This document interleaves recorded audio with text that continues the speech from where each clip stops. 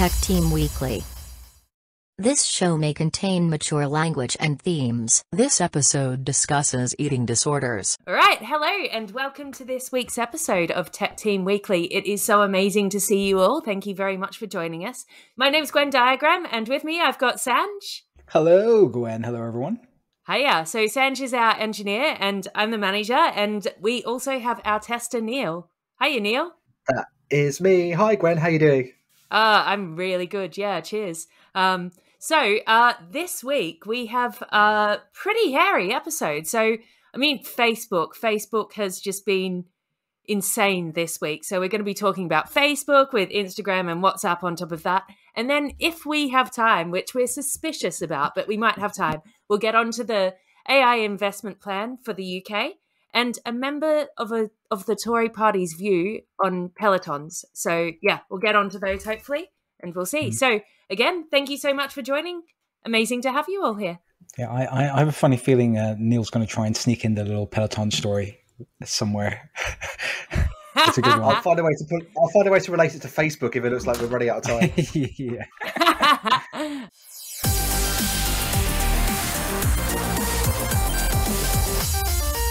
The stand-up. My job stuff is still happening. Nothing more to report. When there is, you'll be the first to know. I think it's just taking a lot longer than usual. They've got a new HR company, new processes. My background checks are just taking ages. I've been playing a lot of that new game I was telling you about, New World. It's very cool. It's kind of like, I don't know if you've played Terraria, which is like that 2D kind of Minecraft-y kind of game. It's kind of like a 3D beautiful version of Terraria, but it's very grindy. It's very much like the old school sort of RuneScape. It's very grindy, so it's all very much like having a job. So it's my training basically right now for getting back into my job. I still can't get any fuel. I'd love to, with all the spare time, I'd love to go drive out to a country park or something, but still can't get any fuel where I'm in North London. London rocks, awesome. I met up with, I caught up with an old mate of mine from Compare the Market, Dowie, who was an engineering manager, but I think he was after your time, Neil, perhaps. But yeah, he's an awesome guy. I love him. And he said, please don't say anything about him. And he's really shy and please don't mention him. So yeah, Dowie, really, really great catching up with you. Yeah, hope you appreciate the shout out. Yeah. And then just put a photo in about here. Yeah, I'll do that. Great suggestion. All right, over to you, Neil. Yeah, I was going to say, Sanj, if you want fuel, you should come up north. We've got loads of it, but I guess you can't get here. That's half the challenge. It's like driving an electric car. Yeah. In terms of my week, I have been suffering with illness again. I was off work the last couple of days of last week. You can probably still hear it in my voice. Feeling a little bit better now. I was showing off my horrible bloodshot eye that I had before we started. I shan't do that now. It doesn't look good in HD. But in amongst the downtime that's been caused by that, I've got a few things done. I've managed to complete the slides for my test.bash conference talk, which is in a couple of weeks' time. I know I should be resting, but it's not going to get done otherwise. So all of the talks are pre-recorded. So I now need to find time when I actually have a voice to go back and actually record a voiceover to those slides, but all's looking good. I decided I was going to upgrade my PC to Windows 11. I was on the fence last week, but this week I discovered that Microsoft will decide who gets to upgrade and when. And basically, I'm not allowed to upgrade yet because I think they're doing lots of very sort of safe systems first, whereas my machine is very new. The primary hard drive is an SSD. It's a touch screen. I think I'll probably near the back of the queue for who's going to get it and when. So just waited to see when I'm allowed. I've been binge watching lots of series that I've heard other people talking about. So I'm now up to date on what's going on with Squid Game and also with Ted Lasso, both of which are award-winning or highly recommended shows. Also the BBC's Vigil, their submarine drama. I've binged all of those in the past week. And I've got a busy weekend coming up the week after this episode comes out. I am finally going to see something in the big wide world. I'm going to a podcast recording. The podcast No Such Thing as a Fish, which is a spin-off of QI. They're on tour at the moment. I'm going to be seeing them in Peterborough on Friday night. Looking forward to that. And seeing some friends and family down there while I'm there. On Saturday, I'm taking part in a 24-hour writing contest. I've done a few of these micro-fiction contests before. This is where they give you like a fixed word limit. In this case, it's 250 words. On the day, they will tell you, you've got to write about this topic. You've got to sneak this word into it somewhere and like an action or an activity that has to happen somewhere in the story. So it's like fun to write against the clock with a particular set of prompts. Looking forward to that. And then on Sunday, if I'm healthy, for charity, I'm going to be biking 100 kilometers on my Peloton, if the Tory government allows it. There we go. There we go. He's sneaking it in. You really need to learn how to rest, Neil. Doing slides is not resting. I'm going to, this week I'll mostly be going to bed much earlier. Good. Squid Game sounds awesome. I've never heard of this. Just the name alone makes me want to watch it. It looks so good, but it's only on Netflix, isn't it? It's a Korean. Oh, well, I mean, I should let Neil tell you because he's watched it. I'm just very excited about it. But I don't have Netflix. I don't have any streaming stuff. It is only Netflix. It's one of their breakout international hits. There is a dubbed version if you don't like watching subtitles, but I'm a subtitle person.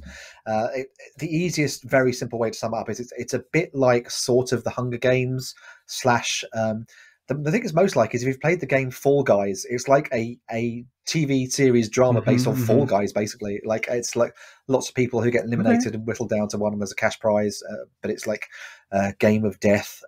It's fun. I don't think it's as amazing as everyone says. It's a bit hokey in places, but it's good fun. All right, I'm sold. I'll check it out. Yeah, excellent.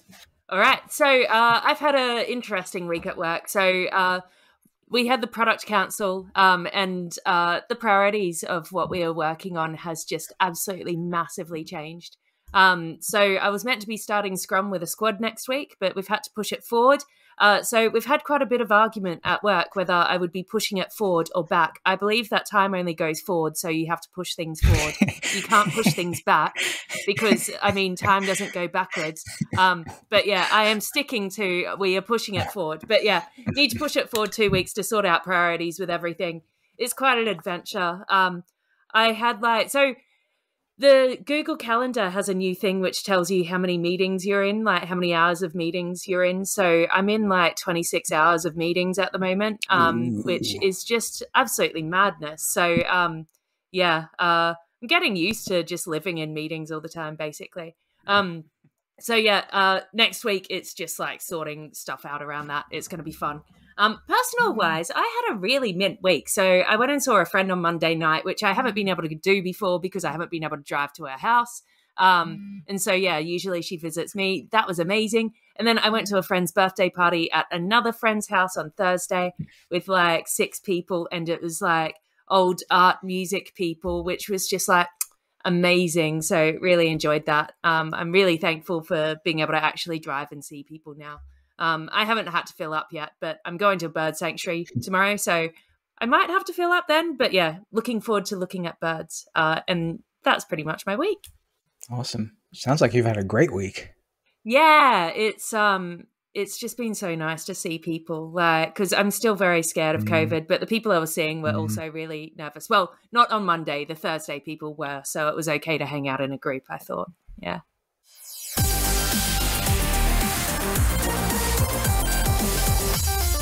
Social engineering. All right. In social engineering this week, Kev says, another great episode. Your bit about loot boxes also resonated with me. These surprise mechanics prey not only on kids and people with gambling addictions, but also on sufferers from mental health conditions such as ADHD, bipolar, FOMO, etc. FOMO for sure. Jim Sterling did a great video about this. Microtransactions are an accessibility issue. It's a good one to check out. Kristen says Operation Ironside was amazing. This was this police thing we talked about with the secret phone, if you remember. I found out about this a couple of months ago. It's a brilliant sting by the police. It's not entrapment if they say it themselves and the devices are just monitored. Okay, well, I guess that's the answer about the entrapment issue. Thank you to Matt Sagar for sharing our stuff. Really appreciate it. Miss you. Hope you're well. Lee Hawkins says, thanks for another fun and interesting podcast episode. The weekly cadence and consistent format of this podcast make it a must listen at the start of each week now for me. Awesome, Lee. This is what we want. We've got him hooked. We've got him in our claws now. He can't escape.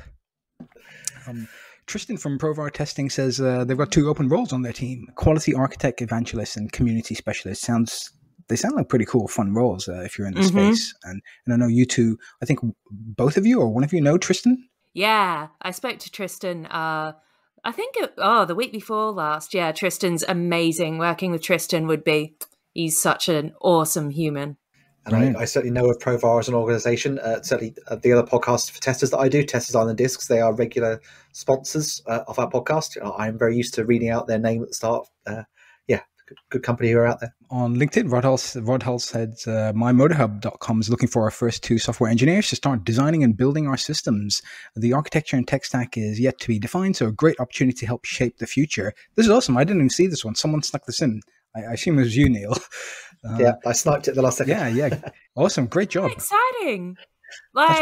Being able to define the tech stack and architecture is like proper dreamy, isn't it? So yeah, check that out. I'm excited about that. I can't wait to hear more about what they get up to. And if I'm not mistaken, My Motorhub, this the CEO or the director there, this is Johan from Compare the Market, right? That's right. Yeah. Yeah, he's an awesome guy. I bloody love Johan. This would be a great opportunity. I think a couple of weeks ago we mentioned Louise and the crew from Dead Happy, who are friends of ours, friends of the show. They went over to some spooky film festival up where they are somewhere. And we haven't heard from them since. So who knows? Maybe it was too spooky. Moving on to building in public. Yeah, I will keep this brief because it's very straightforward. On Twitter and LinkedIn, we're continuing to see marginal growth in followers. They're both in the sort of the 170s. It would be nice to see it going up more, but it's not going down. That's always a benefit. It means people are sticking with us. It's actually kind of flat. A few of our graphs are kind of flatlining in places, which is good in a way because it means we can now start doing experiments and see what the actual result is. If we think we've sort of plateauing, then actually, if we were to stick £50 or £100 into a sponsored post, we can actually see whether that has any direct effect. So I will probably look to do that sometime this week. The only pain is that both Twitter and LinkedIn need you to upload a credit card and have to keep it on file, which means that, if one of you guys accidentally drunk sponsors a post for £1,000, that comes out of my bank. So we'll have to practice responsible advertising, I think, if we go ahead with that look this week. In terms of video views on YouTube, that again continues to increase steadily. It's keeping at kind of the same rate, which again is good. It means we've not got much of a drop off in listeners. Interestingly, though, the podcast feeds, the ones that come through Anchor, which serve out to Pocket Casts and Apple Podcasts and Spotify and all that, continuing to accelerate and has done for the past few weeks. I think in part helped by the fact that when we post episodes now, we post to our website, which has links to all the places, rather than just embedding the YouTube video. So people have more choice, which is good. And we have one new sponsor on Patreon this week. Thank you very much to the tester Lee Rathbone. He becomes our 5th active subscriber, which is fantastic, keeping us on track for that extra content when we get to 10. I actually made a post for the patrons this week because it's been inactive. I wanted to let them personally know that their input is appreciated. I'm sharing a little bit of extra financial information in those Patreon posts to say, what your money is going towards. So if you'd like to help out and find out more, please come on board. Yeah. Excellent. Cheers, Lee. Thanks, Lee.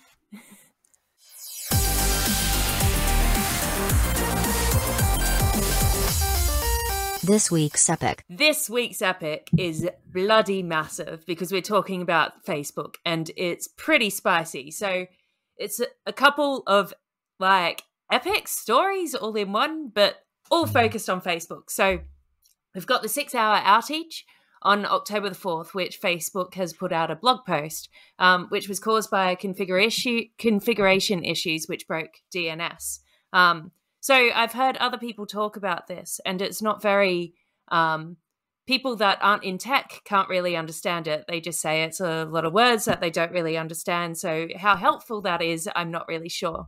But interestingly, this took down not only Facebook, Instagram, and WhatsApp, but also Facebook headquarters, which meant that Facebook workers were having to break into their offices, allegedly. There was also an outage on October the 8th, which lasted for 2 hours, which blocked access to its apps and services for some users. I haven't seen the full details of the reason for the second outage as of yet. But yeah, so lots of craziness around keeping the services up at the moment. So among all of this, a whistleblower, Francis Hagen, who is a former Facebook employee who worked on the company's unit monitoring electoral interference, has claimed that Facebook harms children and is destabilizing democracies. Some of the claims around harming children include leading teenagers towards anorexia-related content where Haugen added that women would be walking around with brittle bones in 60 years' time because of the anorexia-related content they found on Facebook platforms. Facebook recently put their plans for Instagram Kids, an Instagram experience for under 13s, on pause.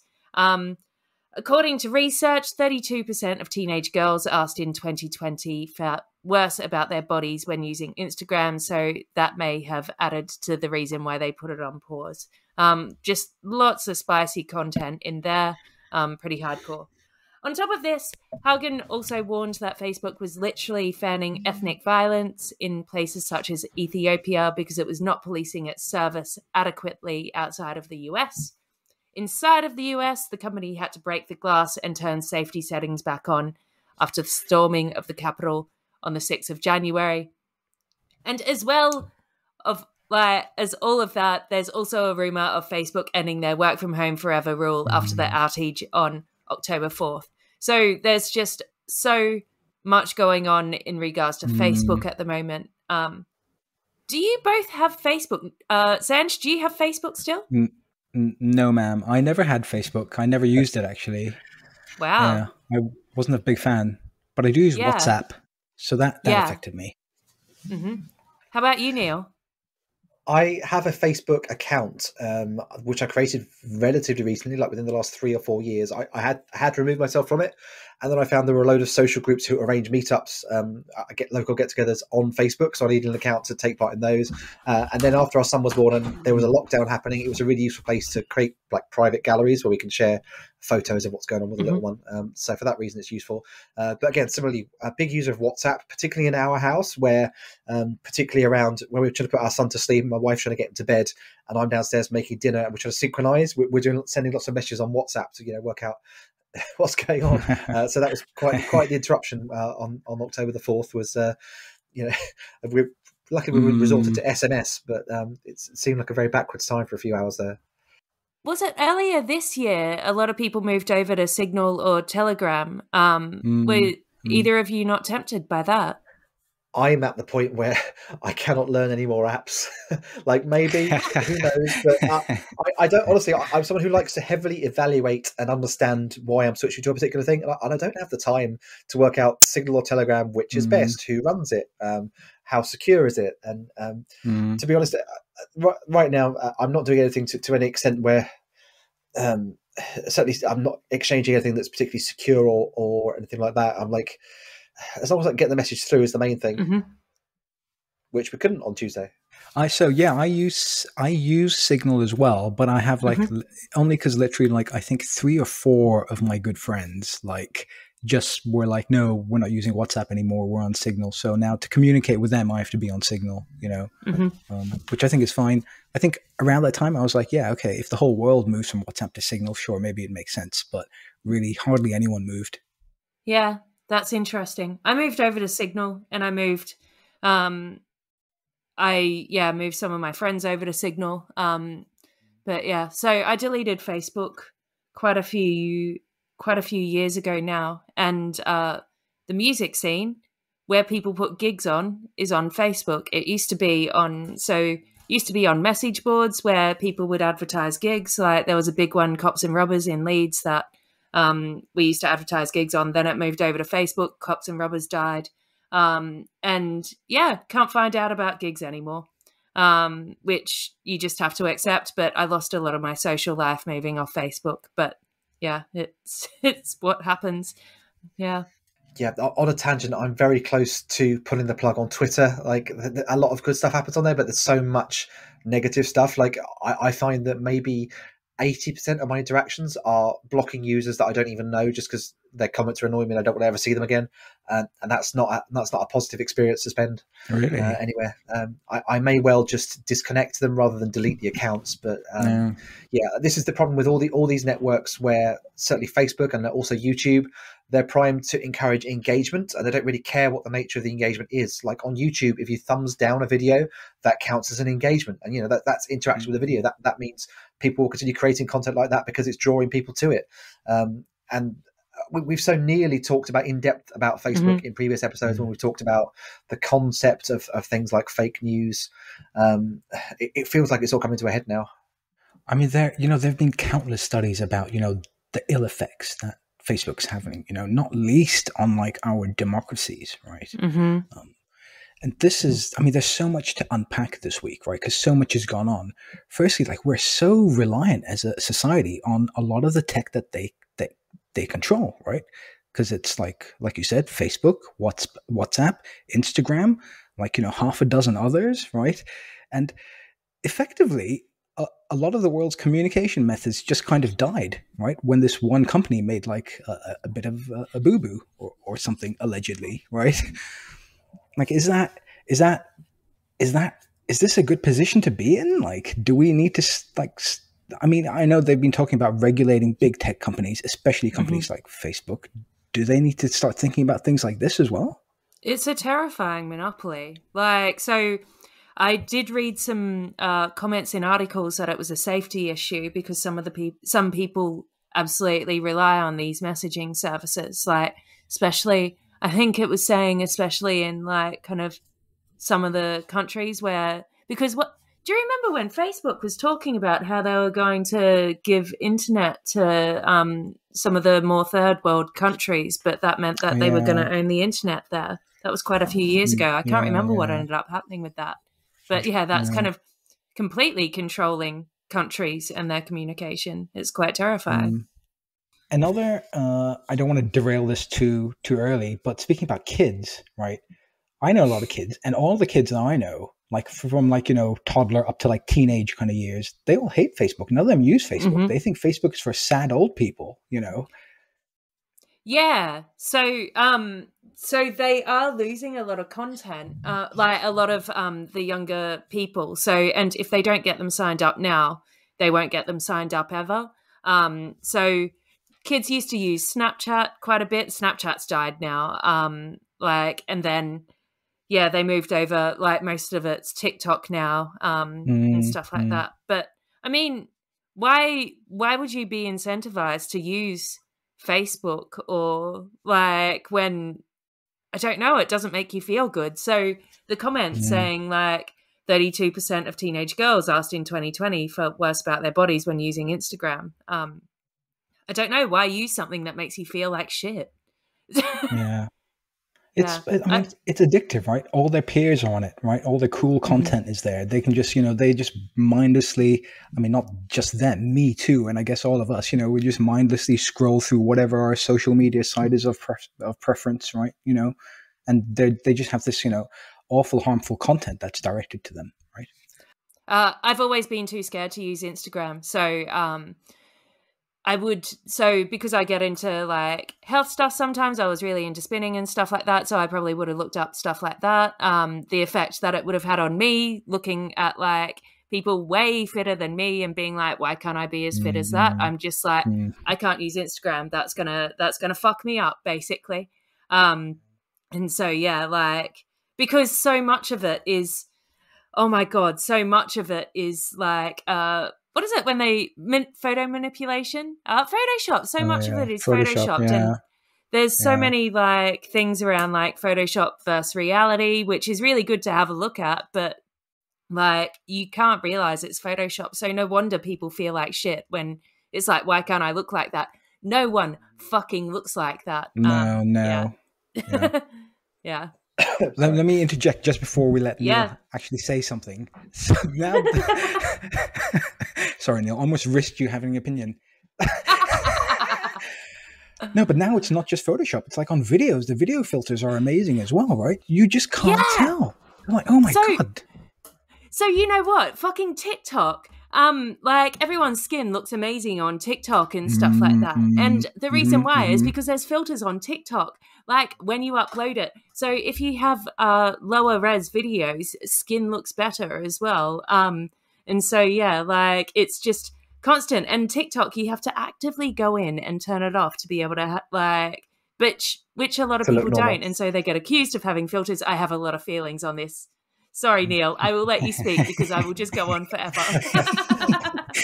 That's all right. All I was going to say was that as young people and children get shunned from networks that we recognise and they start finding out other ones, the challenge then becomes moderating the content that they are looking at, which as a parent is something that you may want to do to understand what they are seeing as they move into darker corners of the internet that you may prefer them not to. That's the scary thing. There was a time where Facebook was something of a safe space and a space that was known and was kind of used by everybody. It has come a long way now. It feels like a long time since we had the last big social network shake up. I remember when me and my friends moved from MySpace to Facebook. Like, I remember being one of the first to get to Facebook, being annoyed at things that you couldn't do compared to MySpace, but being enthused by the way you could share content rather than just leaving messages on walls. It feels like that we must be due a big shake up soon, unless it's already happened and I haven't noticed. Yeah, maybe. So I think TikTok was a big shake up. Like a lot of people using TikTok, and you can see how different companies have added shorts on now. So like YouTube has their shorts feature, like, because everyone tries to copy other ones. But So there was also the part of Facebook ending their work from home forever rule after the outage well. Yeah. This was like, whoa, what a shocker, man. I mean, yeah, I guess after this disaster, they were like, we need people on site, available, right, to like physically fix things, right, or be in the office. And this is after they told people they can work from home forever, right? And, Neil, you were saying this on Slack. People have moved across the country, right? They've bought houses, they've started new lives, put their kids in new schools, right? Now what? What, they have to move back to San Francisco? It's crazy. I mean, I understand the need for some on-site presence, but that doesn't mean changing the meaning of the word forever. It's very strange. Yeah. We've been getting a steady stream of all this research that's been coming out, research that shows all the negative effects that we're talking about here, right? Research that has been squashed by Facebook themselves. That I think we spoke about this either last week or the week before, right? And then there was this huge whistleblower on 60 Minutes, like a few days ago, that coincided very nicely with this massive outage, right? And there's like this, conspiracy theory, which I was prone to believe originally, and now I believe less, right? But we'll air it, which is that, like they do in politics, they try to divert attention from someone else's bad news with some bad news of their own, right? So now, instead of talking about this Frances Hogan, or Haugen, however you pronounce her name, everything that she's saying, she was the whistleblower, and now everyone's talking about the Facebook outage instead. Is it a bit suspicious? Yeah, so they definitely do this in politics, and announce things close to Christmas, like really bad things. I can't remember what they announced last Christmas. I think it might have been that they were reducing funding for schools last Christmas, that they announced like just close to Christmas. Maybe, yeah. But I don't know if this is related to it. Probably. I mean, how much will the whistleblower stuff cost? Well, I mean, I don't know, because after the Cambridge Analytics thing, hardly anyone deleted Facebook. So I used to do a talk where I would ask in it, it was about ethics, bits about ethics. And I would ask in the talk, who deleted Facebook after the Cambridge Analytics scandal? And in an audience of 400 people, maybe one or two people would put their hands up. No one deletes Facebook after all of this stuff. What do they have to lose, Yeah, we see this all the time. There was just this week that the game Far Cry 6 was released by Ubisoft, which has been treated to the very usual review cycle. Some people like it. Some people think it's moderately all right. Nobody has remembered the fact that Ubisoft have been fighting off claims of the way they treat their employees for most of the past year. It's just not on the table. People just want to talk about the game, but you've got to think about the people who've made the game and the conditions under which they've made the game, and should we be supporting that? And it's weird that it's just been taken off the table of conversation. I found that very, very disturbing. Yeah.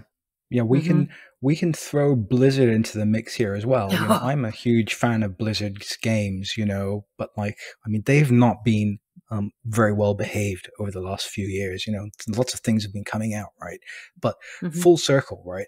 How much does it take? What has to happen for us to drop these platforms? Like how much has to happen? What do you need to be told to delete Facebook or not play a Blizzard game anymore or not buy a Ubisoft game? Like what has to happen? I have no idea. I was so confused that people didn't delete it after Cambridge Analytics. But yeah, I don't know. I don't understand. I think it comes back to very similar to what you said, Gwen, about the music scene. I think it's all about having your community and where is your community. And if your community is still on Facebook, then you're going to be reluctant to get off it. That's certainly been the thing that's keeping me there is there are things that I need to have an account for.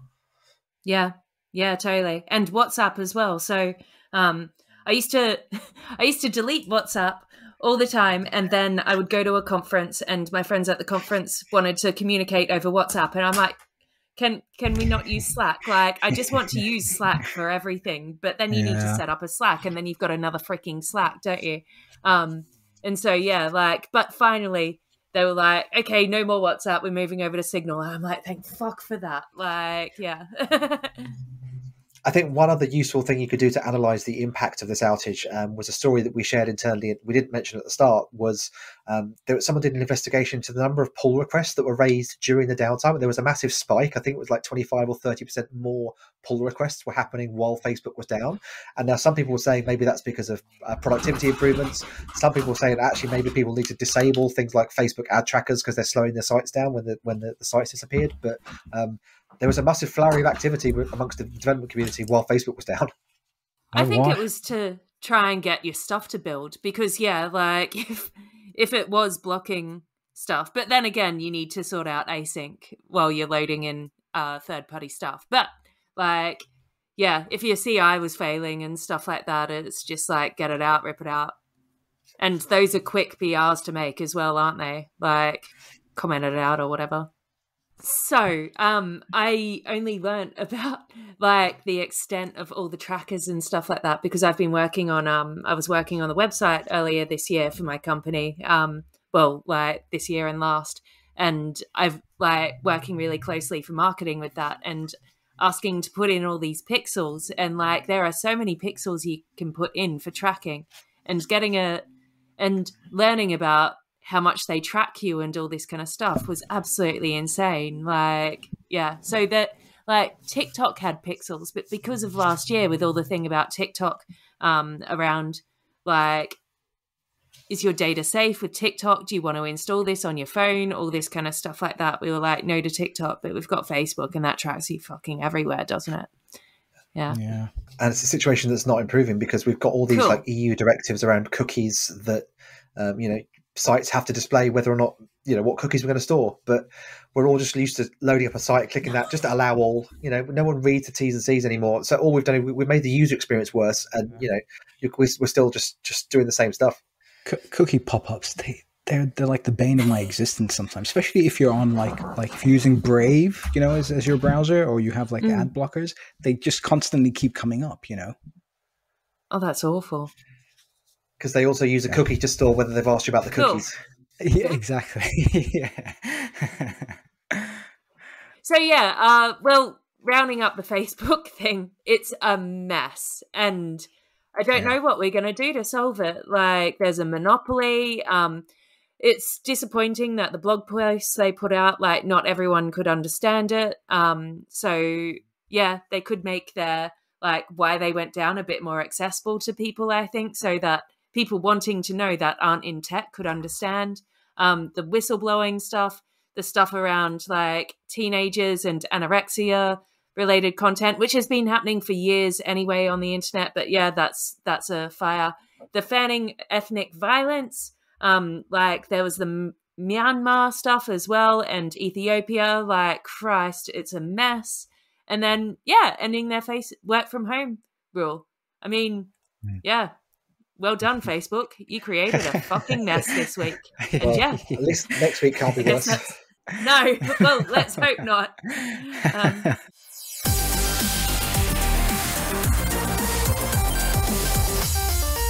News Bytes. Are you honouring me by allowing us to reintroduce News Bytes just for one segment, just so I can get this soapbox rant off my chest? Yeah, absolutely. Yeah, totally. We want to see you get Right, pissed off. Yeah. Roll my sleeves up. Here we go. Oh, right. You're going to have to hold me back, which is going to be difficult when it's a 10-second lag. So I will stop when you tell me to stop. So there was some unlikely crossover news from the Conservative Party conference this week after party chairman Oliver Dowden stated that civil servants needed to get off their pelotons and back to their desks. It's part of the government's continued get back to work messaging, which is somewhat dismissive of how hard we've all been working during the pandemic and how many of us have had to adapt to maintain our health, fitness and well-being while being cooped up inside.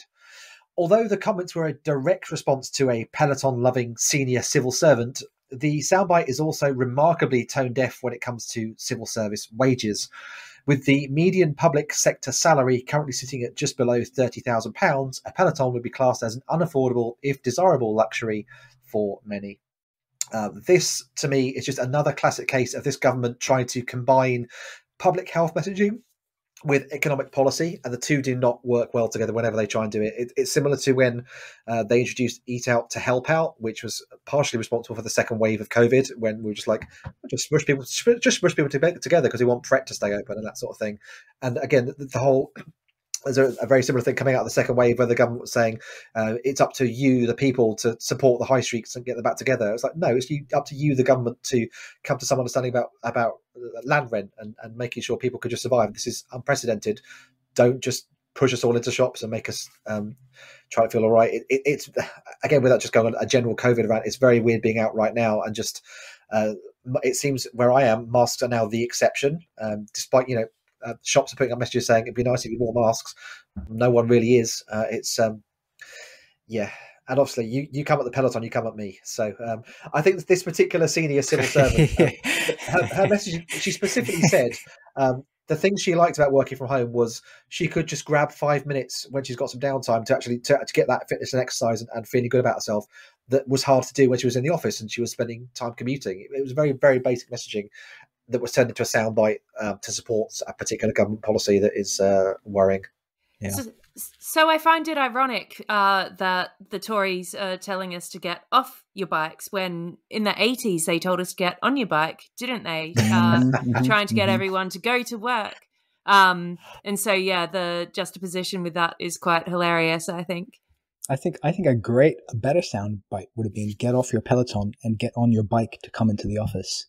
Yeah, totally.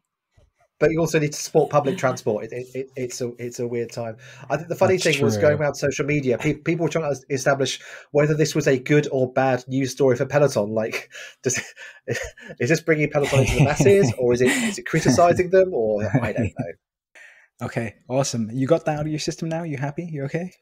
It feels like a kilo or two off my chest, yeah. Okay, good.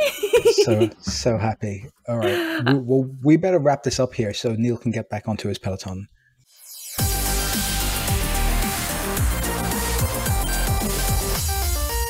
The Wash Up. Thank you all very much for joining us. We really appreciate it. We had a great time. Hope you enjoyed the conversation. Please do send us your feedback. Hit us up on LinkedIn, Twitter, or wherever the hell we are. I have no idea these days. Not Facebook. Not Facebook. Definitely don't hit us up on Facebook. Please subscribe and see you next week. Bye. Yeah. Ciao. Have a good one. Bye.